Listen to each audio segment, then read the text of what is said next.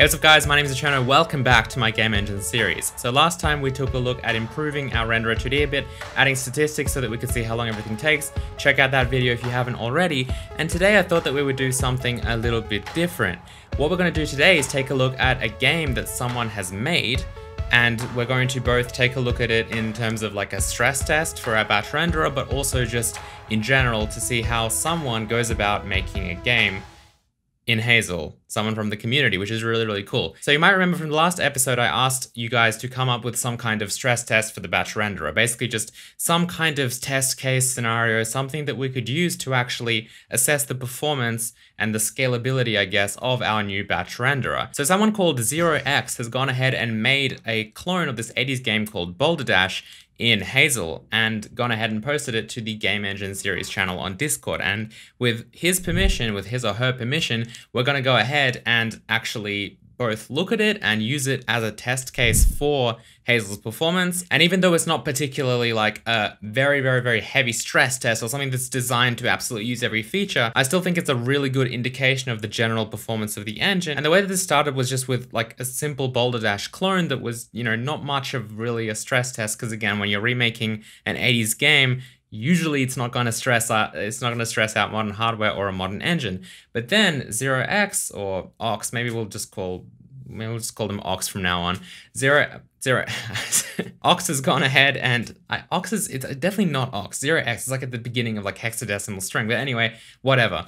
So 0x has gone ahead and actually kind of just expanded the level and turned it into a stress test. I've just kind of been talking with him on Discord, and that's what's happened. So first of all, if you guys are not on Discord, you're missing out. Link in the description below, thecherno.com/Discord. This is all happening in the Game Engine series channel. If you're quick, you can just scroll up and you can see all of this taking place. You can just, you know, read that conversation and all of that stuff. And in fact, look at that. 0x is posting right now that Hazel 2D is already my favorite engine. So that's nice. I don't know if that's sarcasm because there is a winky face, but we'll just take it as it is. And the thing that I love about this particular example is it's not just a graphics stress test. This is like the whole game. It's a clone of the game. So this is like, you know, I mean, there's animation, there's game logic, there's all of this stuff happening. There's even a little bit of like 80s style physics. All of this stuff is actually happening in this application. And I think that's obviously a much better test than just like, you know, hey, let's draw as many quads as we can with no real logic, no real gameplay, nothing like that. That stuff's boring. So I really like this. Thank you to 0x, of course, for making this clone. And I will, of course, leave a link in the description below to the GitHub repository that contains this Boulder Dash clone. So if you want to take a look and play this for yourself and just take a look at it, then you can of course do that. Okay, enough talking. Let's jump in and take a look at this Boulder Dash clone and take a look at Hazel's performance. Okay, so launching this is what we get. So we're this little player here. You can see there's a bunch of animated sprites. We've got a fair few quads and textures and stuff like that on the screen. Let's go through this and try and play it. We can use the WASD keys here. We have these diamonds we can collect. I'm running this in release mode, by the way, just so that we can get an accurate performance kind of reading, and the camera moves and we have these boulders crashing. All in all, I think it's a really cool little game demo thing. Let's go over here, collect this. I really should be going a lot faster. I don't know why I'm taking my time. I have to be honest with you guys. As someone who's relatively young, I have not played the original at all. So yeah, this is completely just, what's the word I'm looking for? Embarrassing? Oh, okay, I just died. That's embarrassing. I almost predicted that. All right, let's quickly try and get through this, and we'll try and get into the second level so I can show you guys what that looks like. If you're quick enough, I did look up some videos of the original though, and I have to say that I think the original is a lot faster. You can move a lot faster, which probably makes it easier. But then again, maybe I just saw some weird video. Who knows? Let's just run past this. Let's get this. Again, I'm going very slowly here. Let's see if I can just accelerate a little bit. All right, let's go over here. All right, get this. I'm kind of worried about this because, of course, this could all crumble just by chance, because there is a mechanic that I learned about where in this game, and I didn't know this because, of course, I haven't played the original, where you can just die because, oh no, I'm kind of stuck. Okay, I made it. Okay, let's go this way. All right, we're on level 2. You can just die because you can just randomly, this stuff can randomly collapse on you. So that's a bit bad. Like, that was just dumb. All right, escape restarts it. Let's get the diamond and let's go over here. Anyway, you guys get the point. I'm not gonna, this isn't like a let's play, but but if it was, let's kind of hide here. Oh, I'm dead, aren't I? I can't do anything. All right, that's dumb. I was gonna show you guys this enemy, but it seems that I can't. Oh, you can push boulders. I did not know that. All right, this thing kills you as well, as you can see. Okay, that's the idea. Let's take a little bit of a look at the performance. So if I just select one of these things here so that we pause the console, you can see that the performance is pretty good. Like in release mode, we're getting around I mean, it's quite sporadic because, you know, of course, at this low of a millisecond count, the frame rate is going to jump a lot. Even though we might only be like half a millisecond slower in a certain frame than another frame. But you can see generally like we're around 2000 FPS, half a millisecond I'd say is a pretty good average here. We're getting a lot of frames that are a lot faster than that. Performance is great, and we can't really easily compare this to what it was like with the old renderer because, well, we deleted the old renderer and it also uses a slightly different API. But I'm sure it would have been probably a little bit slower. I mean, again, there are not that many tiles going on here. There are not that many quads, so the draw calls aren't going to be slowing this down too much, I think. However, this is where the fun stress test comes in. So if we take a look at this stress test, this is a much larger level. You can see here is the level. It's just defined as a string here. If we launch this, and you can see here that I'm launching it in debug. I just want to show you guys what debug looks like because I think that it's an important distinction to make here. So this is debug. You can see this level is huge. You can see our frame time is quite terrible, 6 frames per second. It's running very, very slowly. You can see the renderer 2D statistics here. So I've actually split this up into 3 draw calls. I was just playing around with this before. If we jump into renderer 2D, we can set that back to like 20,000. Because I just lowered this to 5,000 max quads just so we could see if splitting it up into draw calls would make it any faster. But anyway, you can see that we're running at about 6 frames per second here. It's really not that great. That's what debug mode looks like, but we do have this nice, big, beautiful level. Now, the problem is it's because we're running in debug mode. So if we change this to release mode and now we run it, it's going to be a lot faster. So this is running in release mode with IMGUI. And you can see that, first of all, instead of 6 frames per second, we're on like 170 or so. Right, our frame time is like around 5 to 7 milliseconds. It's super fast, but that's with IMGUI. IMGUI is actually taking about half of our frame time.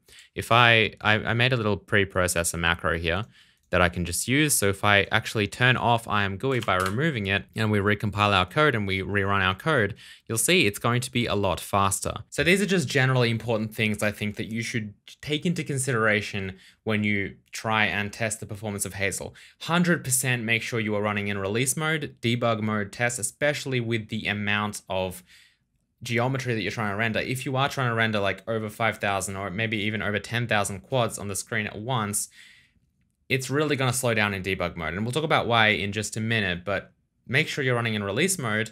That's step 1. And step 2 is you don't have to, but disabling IMGUI will definitely boost the performance. And IMGUI really is not a great indication because we're not going to be using IMGUI ever for distribution builds of Hazel. IMGUI is only ever going to be used for tools and debugging. That kind of stuff in Hazel is going to use IMGUI. That's why we have IMGUI.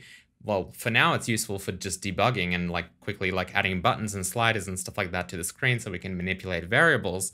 But in the future, like in Hazel Dev, for example, I'll show it on the screen now, we have a whole level editor. And that whole kind of, well, it's more of like a model viewer at the moment. But that whole tool is built using IMGUI, and that's my kind of strategy for UI and for tools.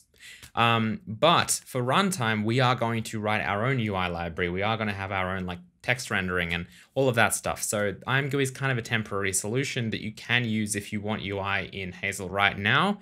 But in the future, that's going to change, and hopefully we're going to write something that's going to be a lot faster than IMGUI for the actual runtime UI that we end up doing. But in general, UI unfortunately does tend to be a little bit slow in game engines. Okay, so now this is compiled. If we run it now, you'll see that the frame time is now down to about 3 or so milliseconds. We've even got some 2.8 here. 300 frames per second seems to be about the normal here. It's a lot faster without IMGUI. That's kind of the point. And let's maximize this and take a look. So here's the player in the top left corner. Everything is very tiny. We're actually rendering around 13,000 quads in this. So it's, again, not an amazing stress test. It's not like 100,000. We could definitely squeeze a lot more out of this. It is running extremely fast though, 2.8, 2.9, 3 milliseconds per frame. Gonna just ignore that 4 there. It's running very, very quickly. And like the FPS might seem low, like 300 versus 2000, but remember, FPS is not like a linear scale, whereas this is. So you should always look at milliseconds instead, because 1 millisecond slower is going to end up being a lot more than like, 1 unit, let's just say less FPS. Like, it's not a great comparison, because FPS tends to like exponentially get larger when you get, a little bit lower, towards the lower end of the millisecond frame times. So yeah, take a look at that. That's important. All right. So, and you can see there's animations going, there's game logic going, like it's cool. And there's someone chasing me here. We've got the Hazel logo here, which is super cool.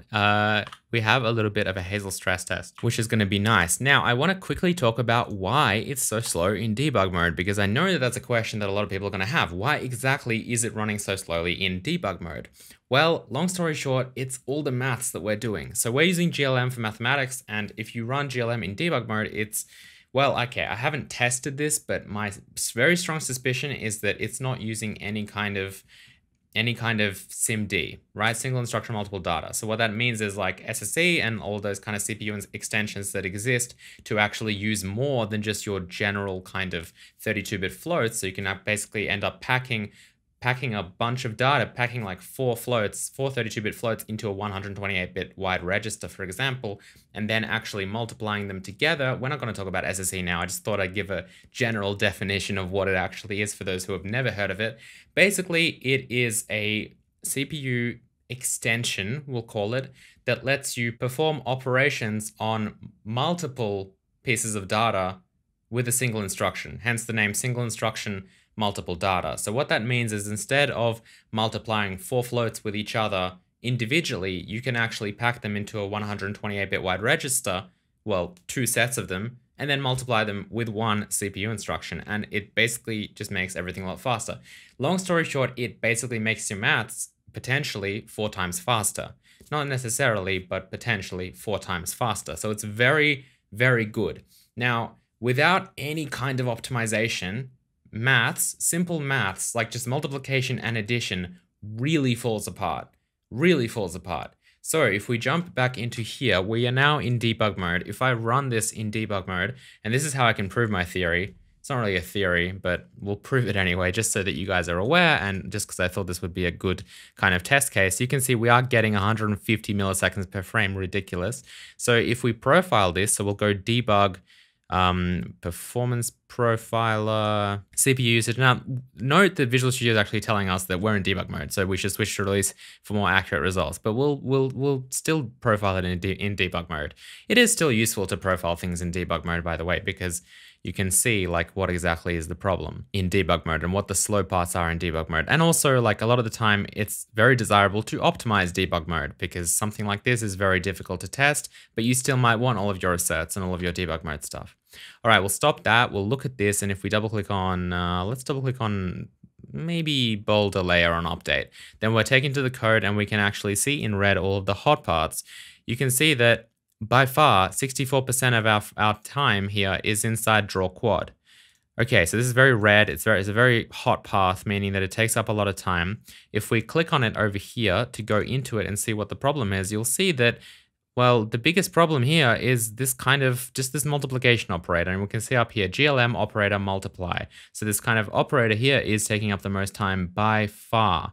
So this is something that really, really fades away in release mode. And the reason for that is because our compiler is able to optimize that code. It's able to use SSE and vectorization, and it's able to, well, among other things, like a faster floating point model.